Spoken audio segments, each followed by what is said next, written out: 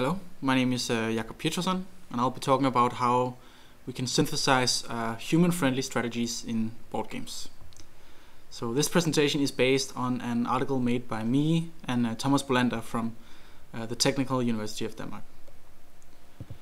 So the motivation was that even in games that are solved, human players often have a hard time learning how to play optimally.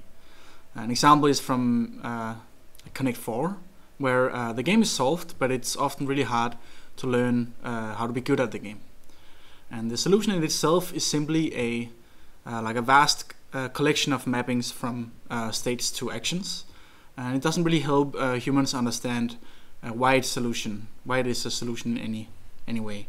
So that's why we want to see if we can generate strategies in a compact format that's easy to understand. So we got inspired by fast-and-frugal trees. So a fast-and-frugal decision tree, also called FFT, is used for humans to make a decision about something. So an example, as we have here, is let's say we want to make a decision about whether or not we allow visitors at a retirement home during the corona crisis. So we ask a person, do you have a fever? And if the answer is yes, then this person can't visit.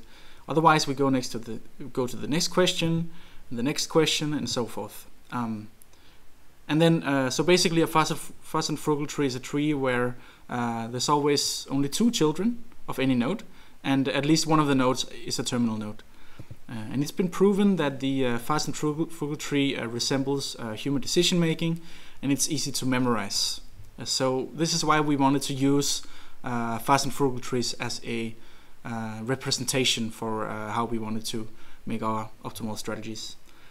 It's also just equivalent to a nested if-else statement. The idea of representing strategies in this way is not entirely novel. For instance, if you go to the Wikipedia page of Tic-tac-toe, you'll stumble upon this winning strategy made by Simon Newell in 1972. And this has been manually constructed, and it's basically just an FFT in the form of a list of prioritized rules. So you choose the first available move. The first move is place 3 in a row, and if you can't do that, then you go to the next one, and so on and so forth. So this is kind of what we wanted our strategies to look like. So for the presentation, I'll start with talking about how we model games and strategies, and then I'll talk about how we can synthesize optimal strategies, move on to results and discussion, future work, and then lastly I'll show how our tool works in practice in a demo. So we can describe games as state transition systems over a finite set of atoms, where a certain state is just a subset of these atoms. And then if we take an example from Tic-tac-toe, where a cross in the top left corner can be expressed as with the atom player 1 0, 0, meaning that there is a piece the player 1 has a piece at 0, 0. And then similarly we can do that for the remaining pieces on the board. And then a strategic rule can be expressed using a precondition, which is a conjunction of literals, and then an action, which is a description of how the game changes. And then a rule applies to a state if the precondition is met and the action is a legal action. So another example from Tic-tac-toe, as we see here, we have this state, and then the action in this case is the blue node right here, which we can express as plus player 2, 2, 2, meaning that we put a node at position 2, 2. And then given this state, we can construct what we call a basic strategic rule using the literals from the state. So a rule can be simplified by deleting literals from the precondition. And then what happens when we simplify a rule is that it generally applies to more states.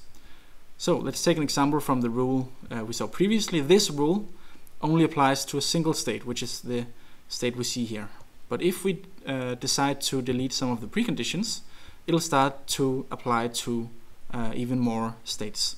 So now it'll apply to these two, and then we can delete even more preconditions, and it'll apply to more states as so.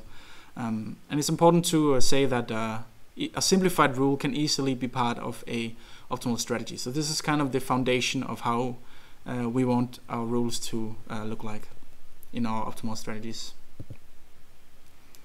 So I talked about FFTs. So the way we're going to represent FFTs logically is through a sequence of these strategic rules.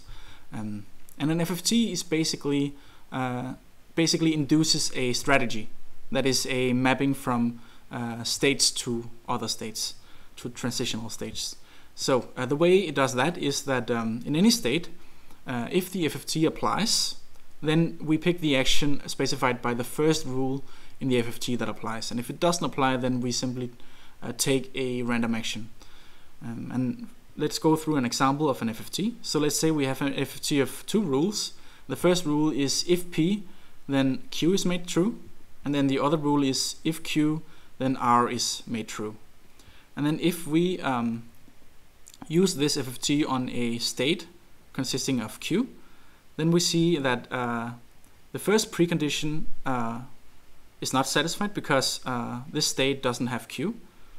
But if we look at the second rule, we see that the state does have Q, so it's satisfied, which meaning that Q is added to the literals of this state. So this is the transitional state of the strategy, if you use the strategy on the state.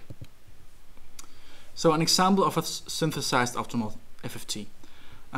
So as we see here in the box, this is an example of an FFT that our program has generated.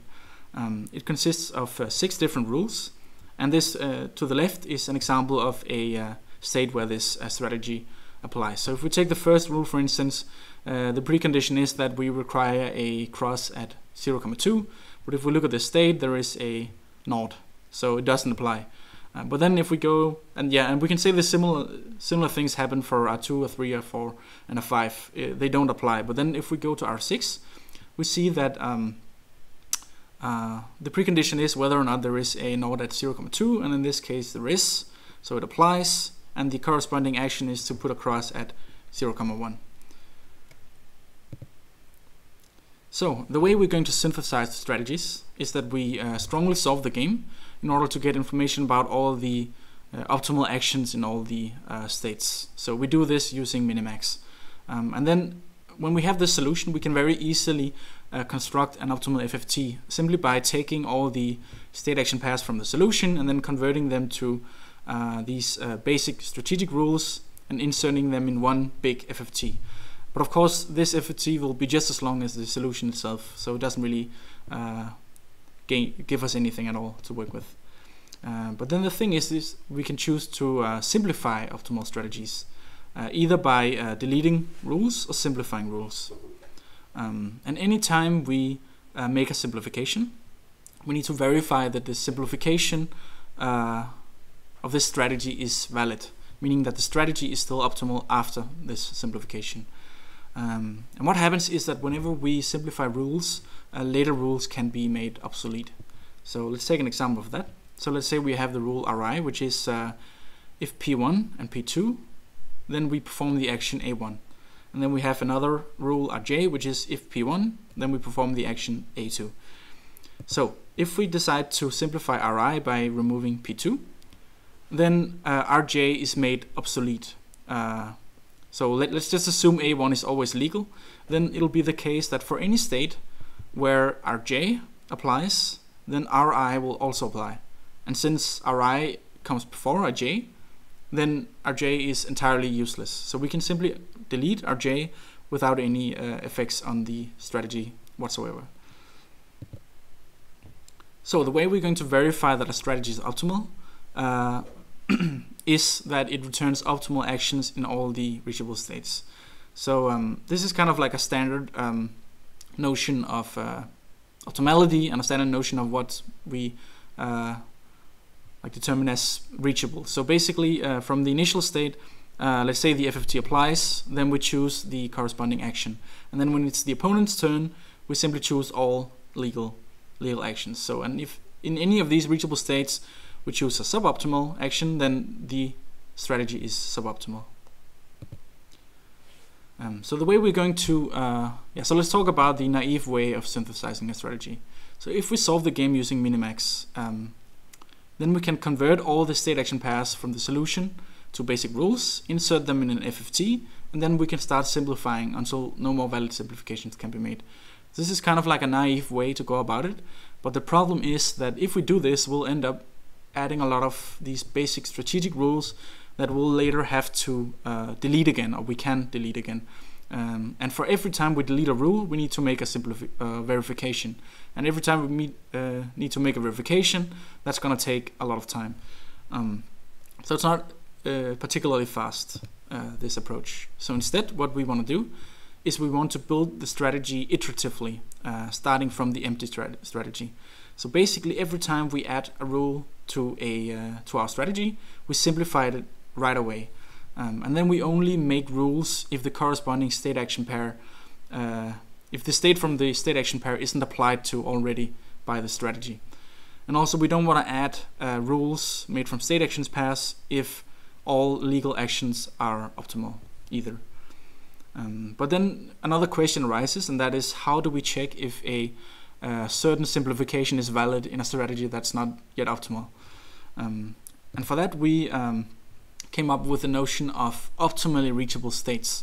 So an optimally reachable states following an FFT is defined as if the FFT applies to a state, then we follow that, the corresponding action, and if it doesn't apply, then we choose all optimal actions. And the whole idea is that in this way we'll be able to compute all the potentially reachable states. And in that sense we'll be able to determine whether an FFT is what we call weakly optimal, and an FFT is then weakly optimal if it outputs optimal actions in all the optimally reachable states.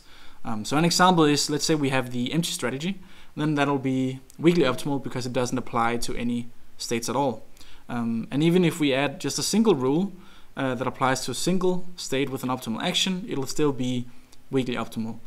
But if we start to simplify this rule such that it in any of these reachable states performs suboptimal actions, then the strategy will no longer be weakly optimal. So it's kind of used for building up strategies in that sense. All right. So let's talk about how the reachable states can be pruned when we simplify rules. So let's take this as an example where we have an FFT consisting of two different rules, and the R1 and R2, and let's try to simplify these rules. So if we take R1, and if we try to delete Q from the precondition of R1, then we'll see that R1 applies to state S3 here with a suboptimal action. So we're not able to delete Q from the preconditions of R1. And similarly, if we do this for P, we'll have the same result. So we can conclude that right now, as it is right now, R1 has no valid simplifications. Then if we look at R2, we can delete Y, and R2 will then apply to the initial state with the action B. And this results in over half of the reachable states, optimally reachable states, being deleted. And as a result, R1 can actually now be simplified by deleting Q, because S3 is no longer reachable. So we don't need to consider whether or not this is we don't need to consider whether or not R1 outputs optimal actions in this state. So let's move on to how we synthesize these optimal strategies as it is now. So we start by solving the game using Minimax, and then for all the state action pairs in the solution, we convert them to rules if the strategy doesn't apply, and if not, all legal actions are optimal. And then we add the rule to the FFT and simplify it until we can't simplify it anymore. And then lastly, we end up minimizing the FFT as much as we possibly can. So the results of this is that we can synthesize short optimal strategies in a reasonable time slot for games like Tic-tac-toe, Sim, and Nim, and so on and so forth. And it also works for general game playing. We can synthesize, just having a GDL file is enough for us to be able to synthesize an optimal strategy. And then we also discovered that we can actually reduce this manually crafted optimal strategy from Simon and Newell So what we see here is that the way we did this is that we took the strategy and then we converted it to the logical format that we described earlier, and then we minimized it as much as we could, and we saw that actually rule number 6 and 8 is redundant, so they are not needed in order to play optimally. This is a quite interesting observation. But yeah, then for future works, what we want to try to work with is we want to optimize the algorithm in order to be able to support synthesizing optimal strategies for larger games such as 4 in a row, 9 minutes Morris, and so on. And then we also want to add support for rules in predicate logic in order to be able to like compress our FFTs even further. But yeah, let's go on to the demo, and I'll show you how that one looks like. So yeah, so this is a demo, and we can try to add a rule, for instance, like this, and then we have a tic-tac-toe board here, and we can try to choose some of the oh, just a moment. We try to choose some of the different. So here we have an action. So now we have made a rule consisting of 2 preconditions and a single action. So we simply put a cross in the middle if there's a cross to the left and right. And then we can verify if this strategy is optimal. So we can press the verification button, and if we go like this, we'll see that this is the first state we encounter where the strategy is not optimal. And it's not optimal because this is an example of a state where that the strategy doesn't cover. So then we can choose to add this rule to the strategy, and now we'll have 2 rules in our strategy instead.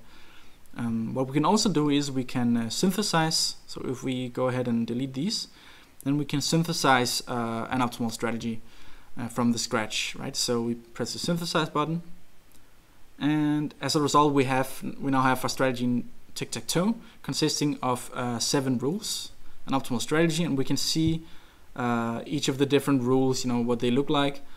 For instance, here this one says that we put a cross up here if there's a cross in the bottom, so on and so forth. So this makes it really easy for human players to follow. You just need to look at each rule in a prioritized list, and you'll be able to play optimally for tic-tac-toe.